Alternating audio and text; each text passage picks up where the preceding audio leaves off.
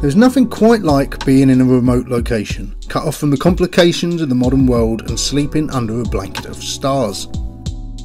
The joy of witnessing those magical sunsets and sunrises that paint the landscape in marvellous colours, of waking up above the clouds and witnessing a cloud inversion, or surviving some extreme weather and regaling in the tale for ages after.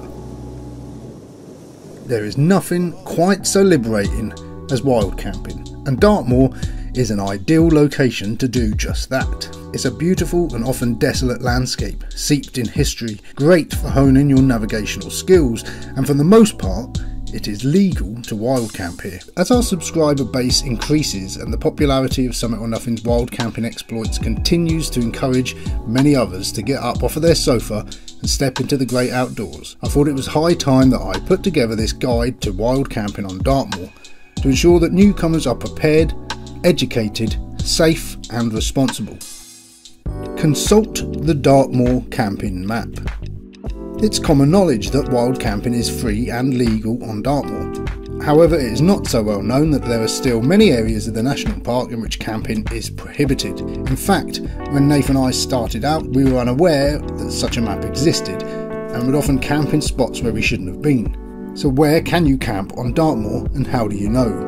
There is a map online that you can consult in order to find out where you can and cannot camp on Dartmoor. You can find a link in the video description below. There are also a few other rules with regards to camping on Dartmoor which can be found in the Backpack Camping Code. These include rules such as you must always camp over 100 metres away from any road and must pitch in such a place that you cannot be seen from any road or dwellings nearby.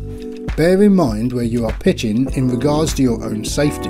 There are floodplains and marshy areas that could swamp quickly during Dartmoor's wet seasons. Do not camp near any farmland, areas of special interest, nature reserves or archaeological areas.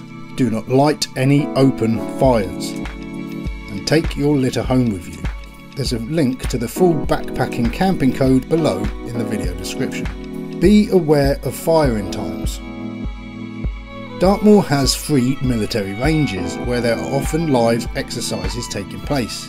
These areas are highlighted on the OS map as a series of red triangles which always point into the white range area, and on the moor they can be identified with a row of red and white markers.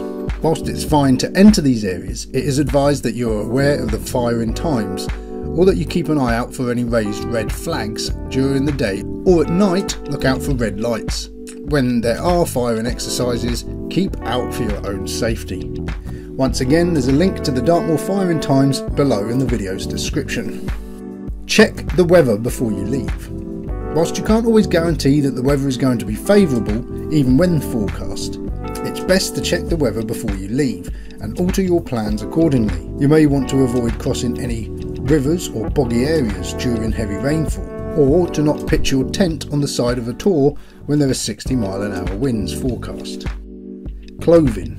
It is advisable that you are prepared to get damp when entering Dartmoor. The ground is considerably wet, there are many rivers to cross and bogs in which you could end up to your waist, so it's advisable that you take extra clothes to change into. A good set of waterproofs is a must. You are prone to be up in the clouds even if the weather in nearby towns is forecast as dry.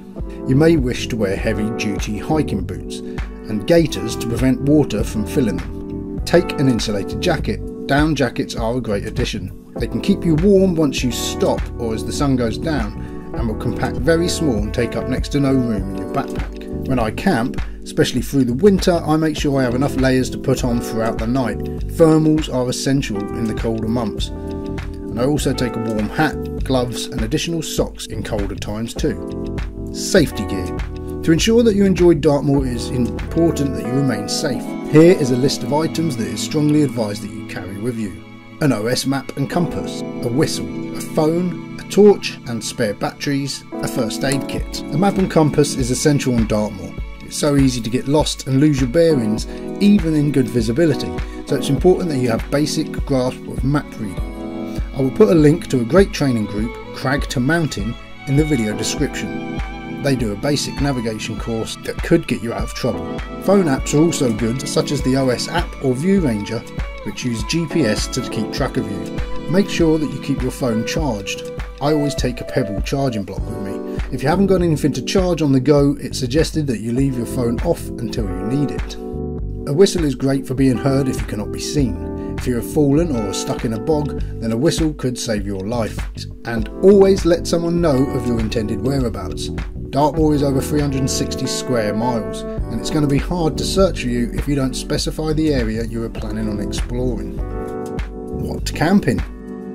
Tents are ideal for keeping you protected from the elements and any creatures that may be out on the moors with you. But if you are feeling adventurous, then tarp camping or even bivvy camping is a much lighter option and really gives you a feeling of being at one with the land. A lesser known fact is that you are only permitted to camp on Dartmoor with a lightweight camping tent or shelter. Large family sized tents are prohibited. Sleeping equipment. It's advisable to take the appropriate sleeping bag to the season.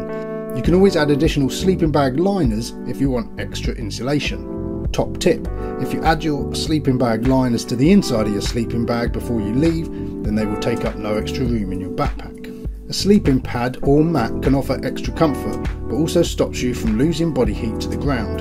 In winter, I even take 2 for additional thermal efficiency. Cooking equipment. As I mentioned before, Dartmoor is a strictly no fire area. The peaty marshland and lengthy grass is very flammable, and there is a risk throughout the year.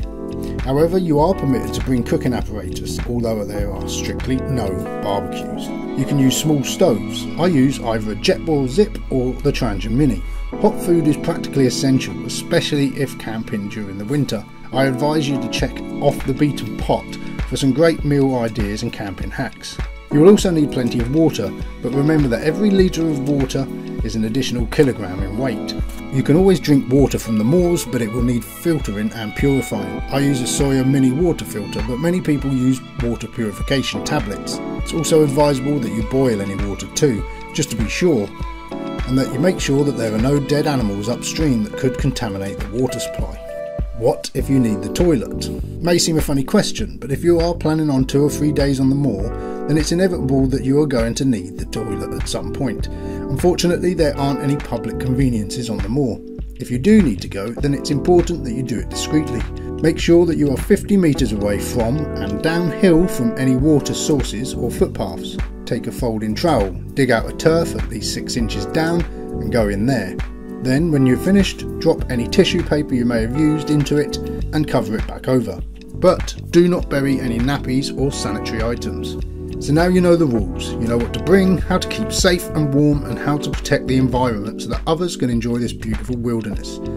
All that is left for me to say is enjoy. I hope that you enjoy camping on Dartmoor as much as I do.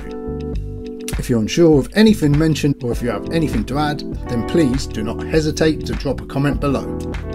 And you can check out our Dartmoor Wild Camping in this playlist. Cheers.